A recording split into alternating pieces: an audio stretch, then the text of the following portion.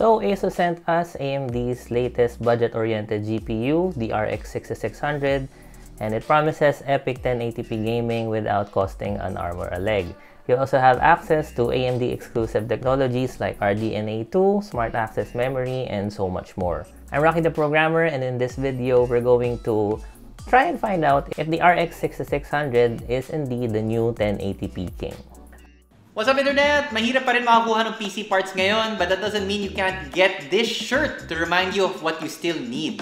Jokes aside, na totoo naman, we made our very first merch to not only reflect our passion for PC building, but to help you teach your friends what you know through the Hardware Sugar PC Anatomy shirt. To order, go to our site or click on the link in the video description. Hover over products and select t-shirts. We have 3 designs and they come in sizes ranging from small to XL.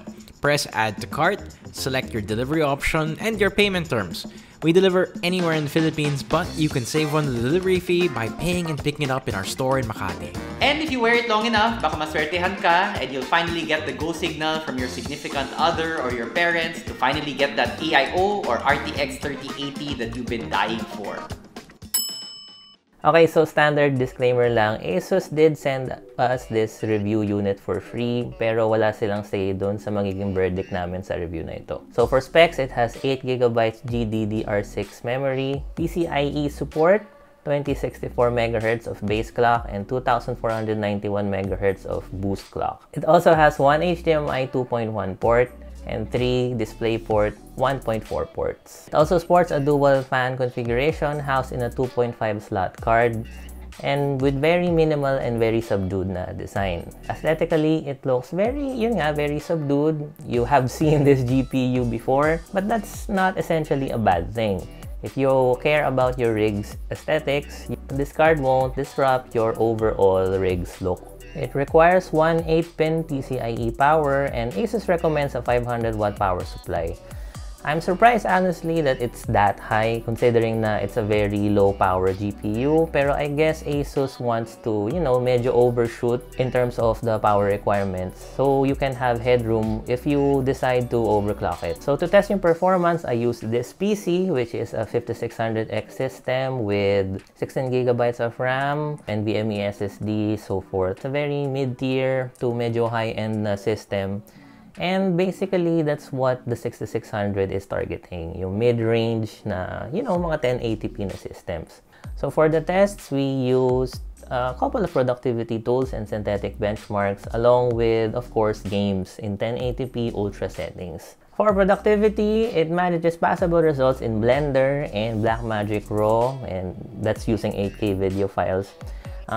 We expected it naman kasi this wasn't designed as a workstation GPU. Pero if you have your occasional video editing or mga light na 3D workloads, it wouldn't be a disaster. Okay naman siya for that. For gaming, it's looking good. I've tested quite a few games that are notorious for, not being optimized, and some are very demanding. It manages naman to have above 40 FPS and some greater than 60 FPS on some games. It just struggled, like every system out there, nagsa-struggle dun sa Cyberpunk 2077.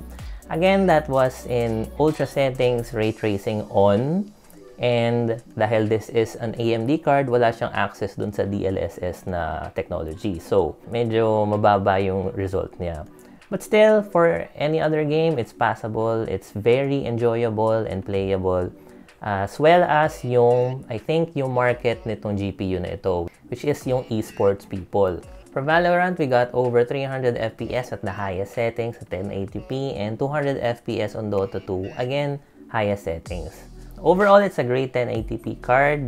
In terms of performance, it outpaces the 2060 by quite a margin, and it can go toe-to-toe with the 3060. And that's still, it's an AMD na card, and of course, it's gonna be cheaper than those cards. So, yun.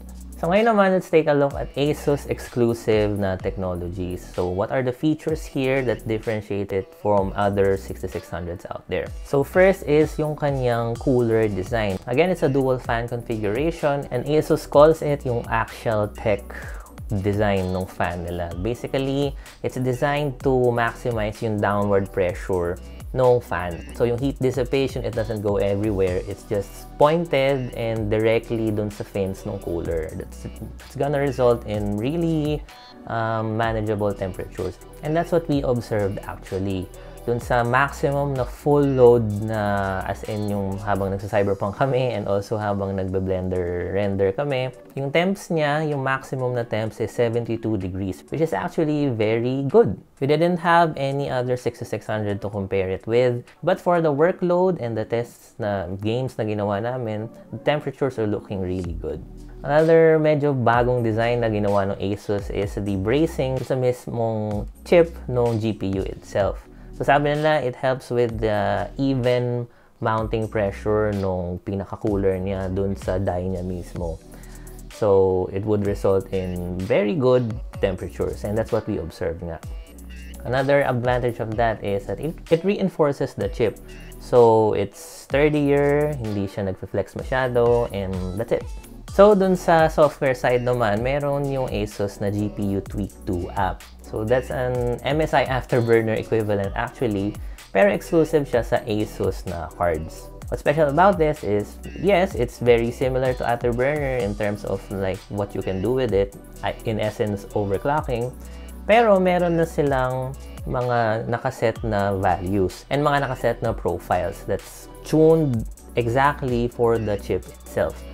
So for, you know, for yung mga baguhan pa lang sa PC and mga hindi naman masyadong marunong mag-overclock, you can overclock your Asus cards with this. So it's going to be safe, it's going to be faster, and you're going to run clocks na Asus has already tested.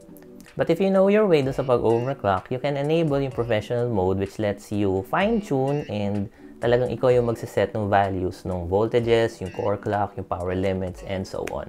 Overall, this is a good budget-friendly card. It's not flashy, it's not super powerful, but it does the job that it's set out to do. Provide a good 1080p gaming experience without requiring you to sell your kidneys. Asus has been churning out really great quality components, and the 6600 is not an exception.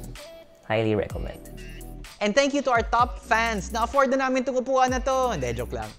Thank you to Leah Magnaye, Ian Meru, ITX Addict, John Ruben Ocha, Christian Espinosa, and Rafael James. Thank you for supporting the channel.